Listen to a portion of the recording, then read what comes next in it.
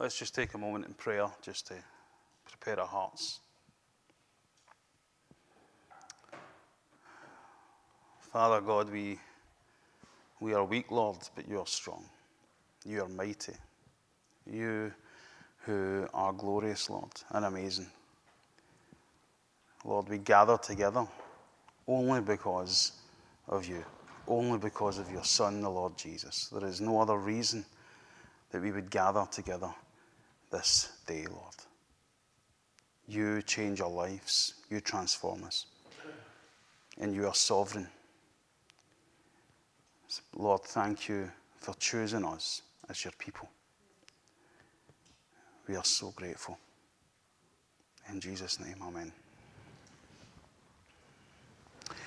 So as we continue our look at Isaiah, I wonder, has people been reading Isaiah at home, preparing some study time in it?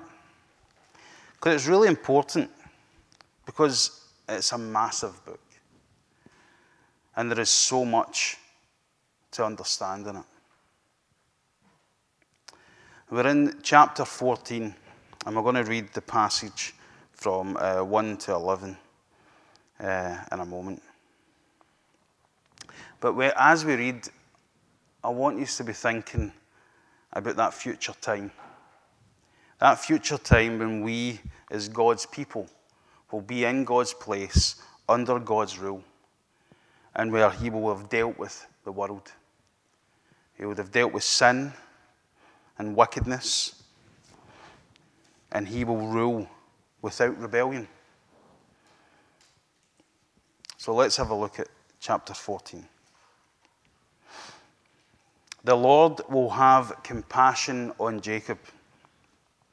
Once again, he will choose Israel and will settle them in their own land. Foreigners will join them and unite with the descendants of Jacob. Nations will take them and bring them to their own place.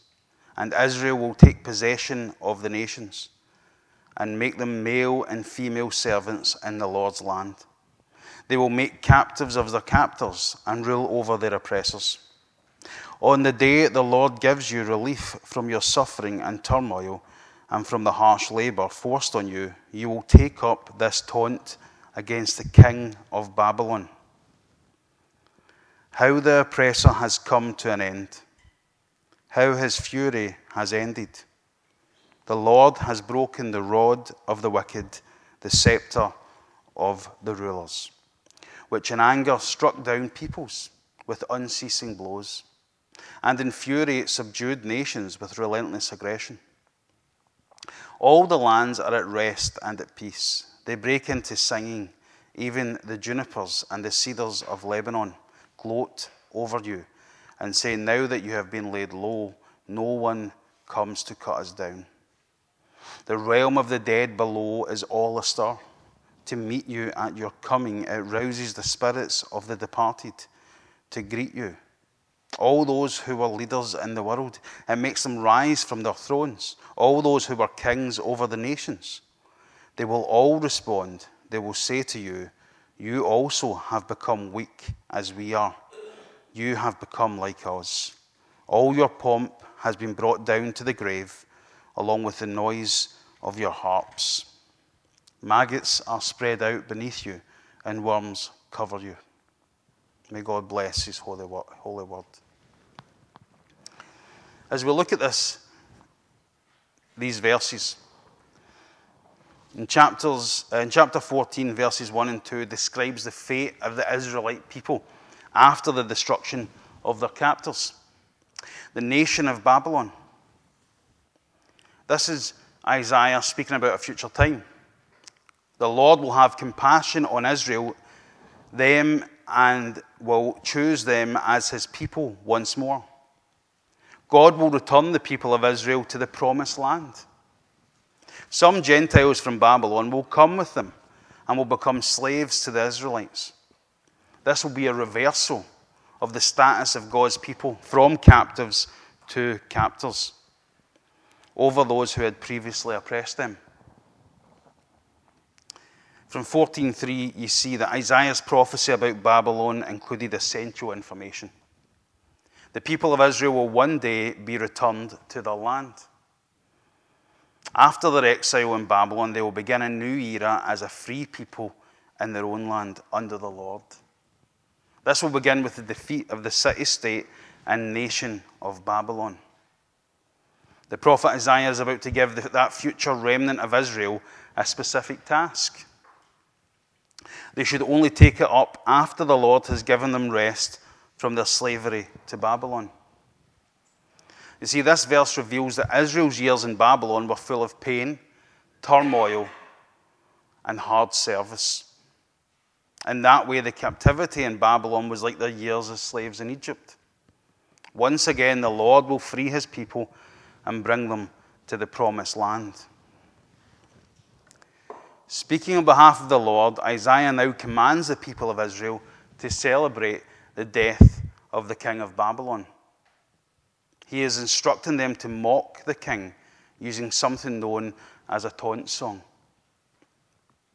The Lord will have completely obliterated the city of Babylon at this point and freed his people. He now calls upon Israel to openly mock the king who oppressed them for so many years. The song itself is highly structured and is said to be one of the best examples of Hebrew poetry in the Bible.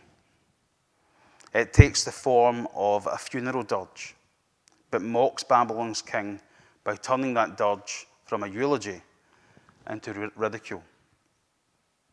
It begins by stating that the oppressor has died. With his passing, this man's disobedient rage has also ended. You see, no matter how powerful a tyrant is, no matter how powerful a person might become in this life, human lives always end. There will be an end to the anger that propelled a powerful person to do evil against so many people. Human tyrants, no matter how evil, are short-lived tools in the hand of an eternal and endlessly powerful God.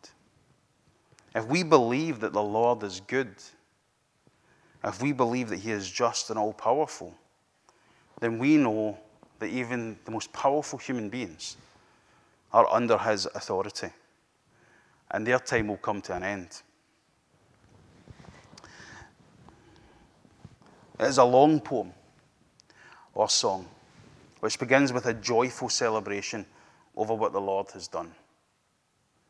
You see, it's the Lord himself who has defeated this king. After declaring that the oppression and fury of this ruler's reign has finally been destroyed, the people give all the credit to the Lord. He is the one who has broken the staff of the wicked and the scepter of the rulers. The staff and scepter were symbols of a king's authority and power. To break these objects, an enemy would need to advance and attack past every defense, and all the way into the throne room of the king himself. And at that point, the king would be thoroughly defeated. We see the same kind of language being used in Psalm 2.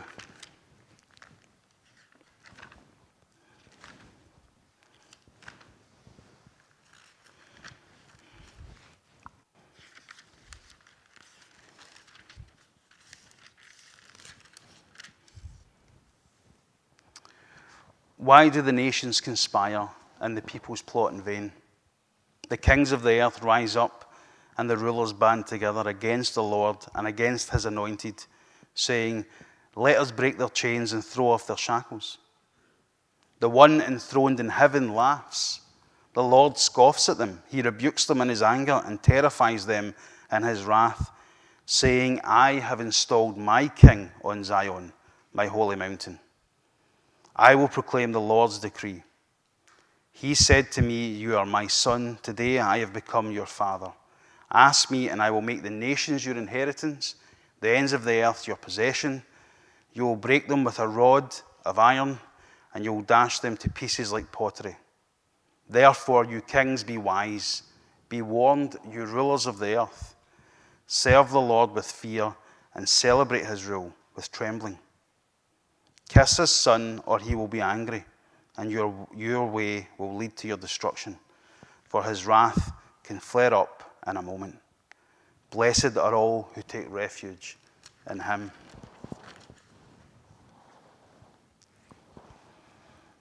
We must remember that the Lord is doing the work of defeating his enemies. When he breaks the staff of the wicked and the scepter of the rulers, he doesn't leave us kingless. We are not autonomous to do as we please.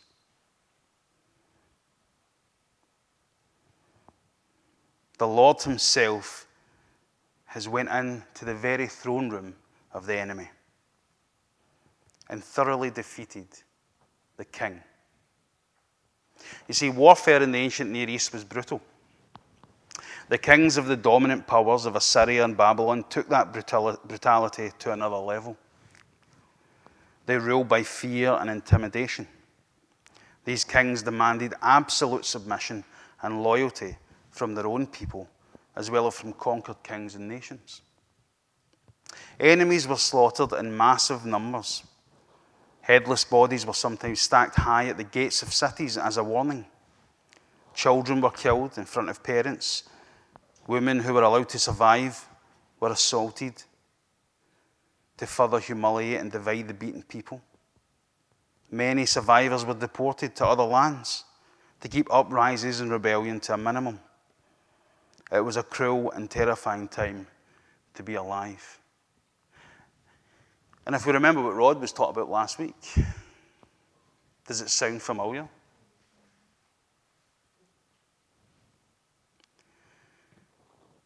You see, we often look back and think, I'm just thankful it's not like that today. But the truth is, the same issue that was at play then is at play now. And the problem is human sin and rebellion to God.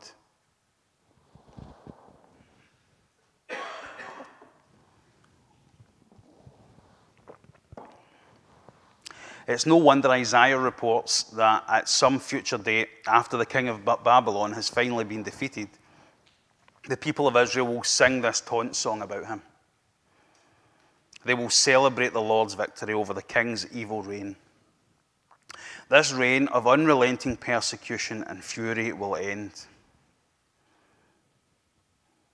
I wonder what you think we do on a Sunday morning. I wonder what you think we've just done as we've sang praises to God. What does that look like to the enemy world, to the people who are opposed to Christ? How much do they see it as a taunt against them? You see, we celebrate the Lord's victory over evil and sin. Every Sunday, we sing songs of praise and worship to him. We celebrate the Lord's victory over the king, the evil king of this world's reign. You see, this reign of unrelenting persecution and fury will end for Israel, just as it will end here and now, in our time. When the Lord returns, ultimately, it will be dealt with. The mood calls to mind historical moments such as the end of World War II, when Adolf Hitler was finally defeated.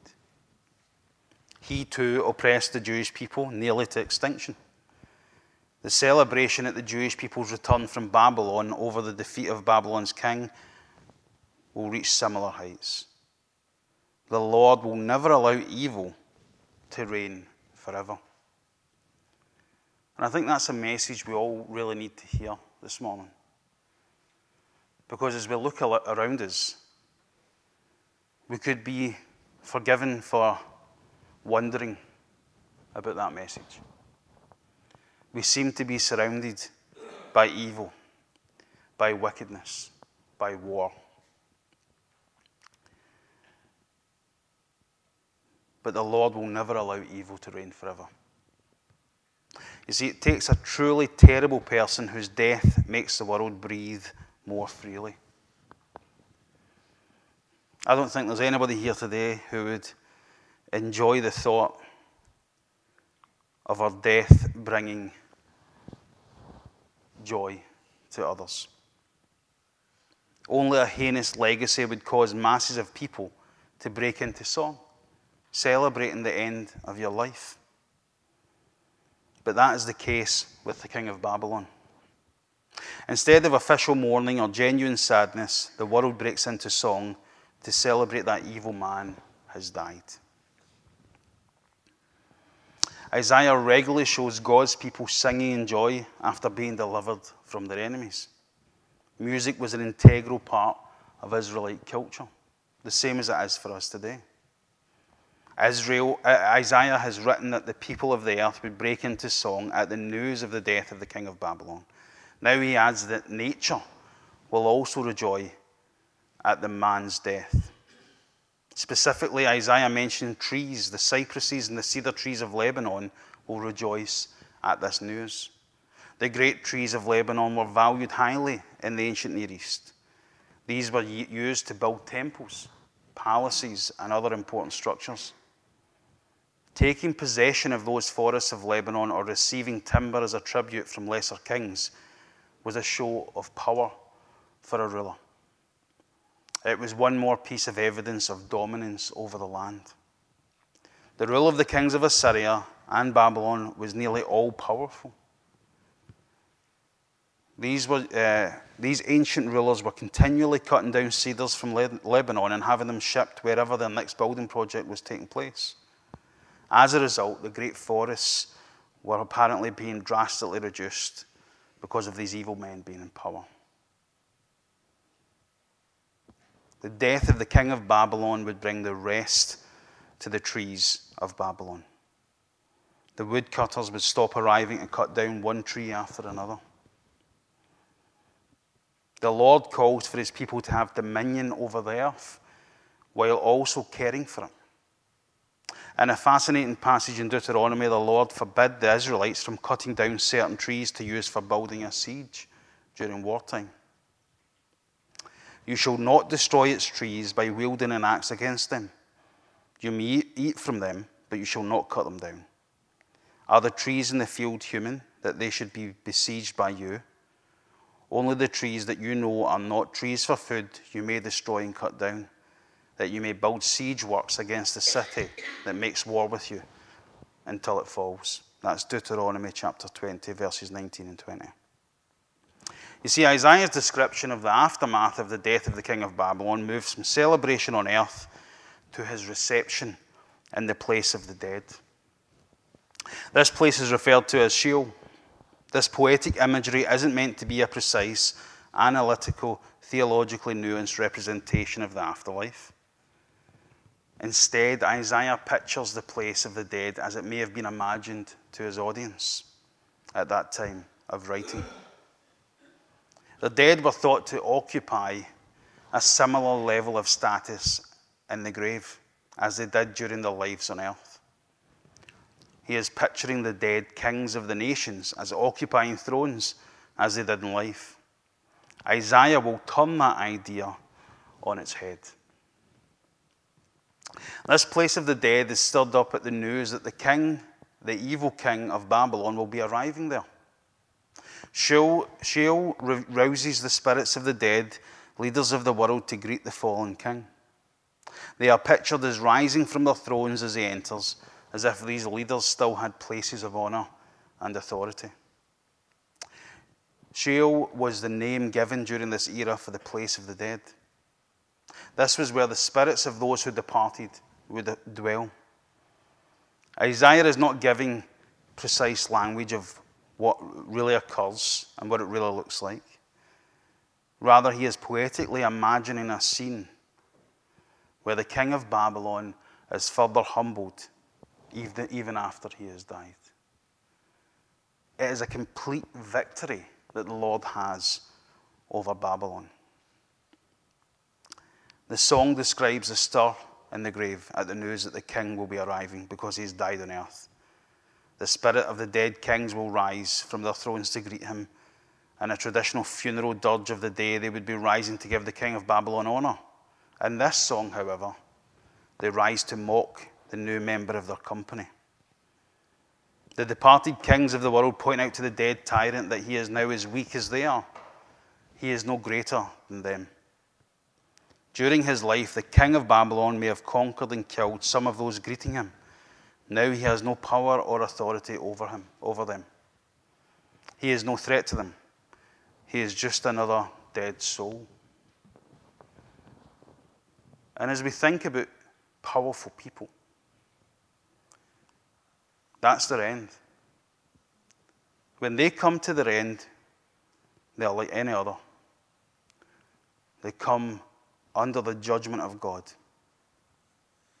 No one escapes the judgment of God. The living and the dead will all face Christ.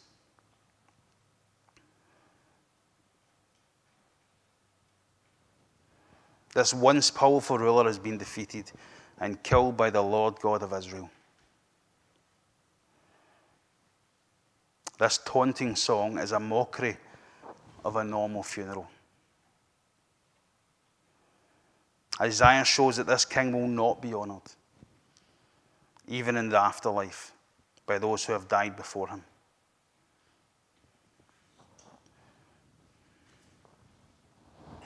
They observe that his pomp and the sound of his harps are brought down to Sheol.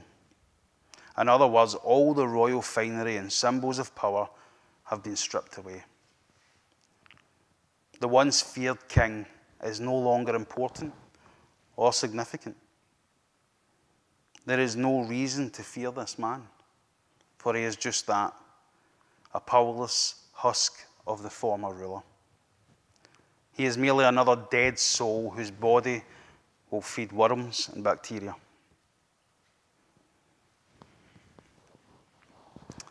This is meant to show just how powerless the king of Babylon has truly become, how his reign of terror is utterly complete and ended, and how his body will rot in the ground in the way of every other person who has gone before him. He is neither powerful nor unique, but simply a man whose time is done.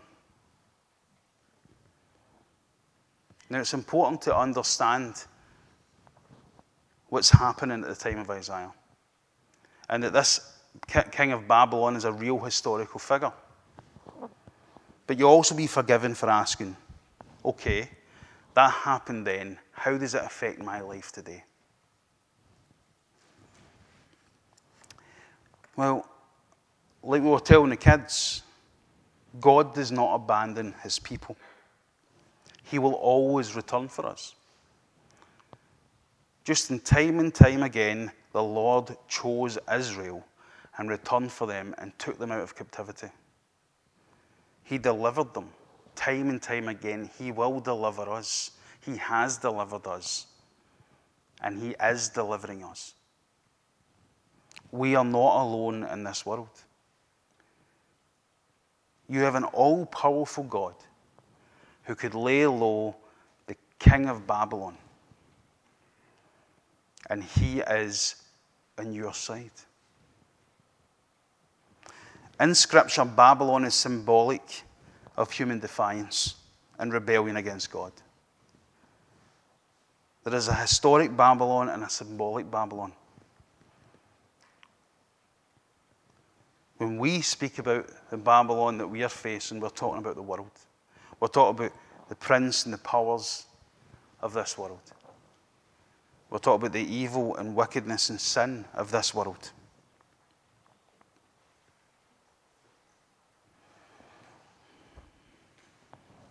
We're talking about rebellion in this world.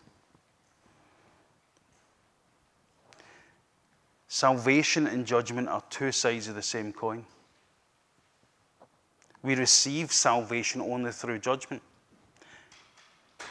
As believers, you have been saved only because the Lord judged the Lord Jesus Christ on the cross in your place. His judgment was necessary in order for us to be saved. just as the Lord's judgment on this world is necessary for his people to have a place that is secure and free of sin. One of the primary purposes of destroying evil is to safeguard and secure a place for the Lord's people.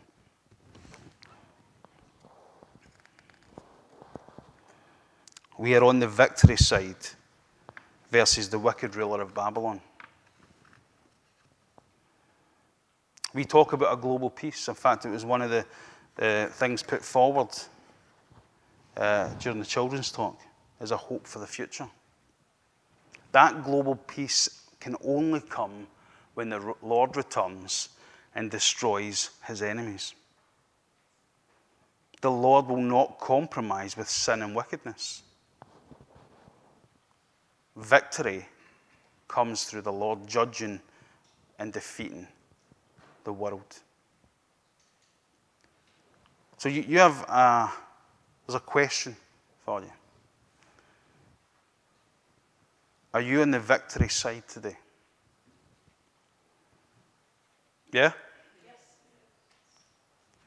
Because if you're on the victory side, you have nothing to fear about the future. Doesn't mean life's going to be easy. Because as you see for the Lord's people at this time, they had to labor. They would be delivered for that. In this life, we are here to labor for the Lord. Yeah, we have things in our lives that we like to do. And there's nothing wrong with enjoying our lives here, so long as it doesn't take a greater importance than our lives with the Lord. We don't live for this world, but we live for the next.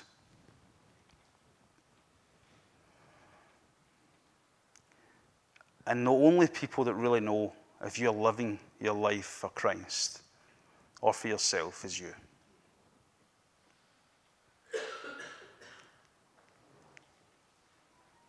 Other people can look in and they can make judgments, but at the end of the day, they don't know. The Lord knows and you know. So a time will come when the Lord will return and you'll come face to face with him. And if you're his, you're always his. You won't lose your salvation, but you will have to give an account. You will have to speak to him and tell him what you have been doing for him.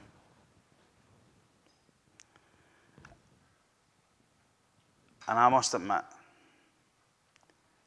that concerns me. Because I could always do more for Christ. I can make a big deal about being busy for the Lord. I can rhyme off lists of things. But does it measure up to what he's done for me? Does it measure up to what he's done for you?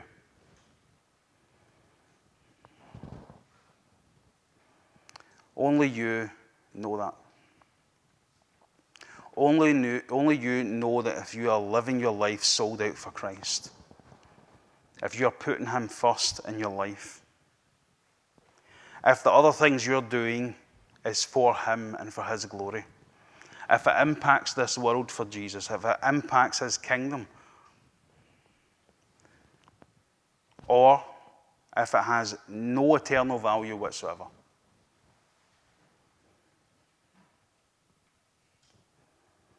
Because everything will go through the refiner's fire. And only the things that have eternal significance will make it through. Why labor for the things that will be burned up instead of laboring for the things that matter? I want to assure you today that like the Lord returning and remembering Israel and taking them from captivity, putting them back in his promised land, we are a people of exile living in this world today who are promised to be in the promised land to come. And he will return and he will take us there. Think about the things that you have in your lives and ask the question, will this be there?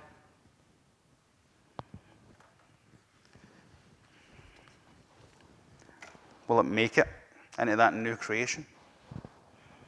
Will the Lord count it as a worthy time spent? That's something for each of us to think about. Maybe let us try and live our lives with an eternal perspective as we look to that time when Jesus returns. How different would our lives be if that was the reality of our lives? Let's pray.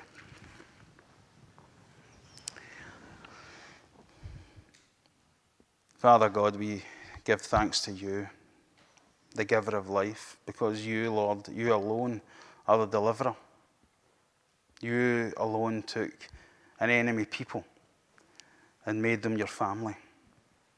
You alone, Lord, are the deliverer of that people. And one day, Lord, we will be with you in your very presence. And Lord, not just in heaven, Lord, but in that new creation, when you have swept away sin and death and pain and suffering, and you've created a place of peace where we can be your people and you will be our God. Lord, help us to be transformed by that truth, that a time is coming when the things of this world will be burned up. So let us live and love our eternal King. So that when we're in your place, under your rule, as your people, we can stand before you knowing that we gave everything to the one who gave everything for us. Bless us, we pray. In Jesus' name, amen.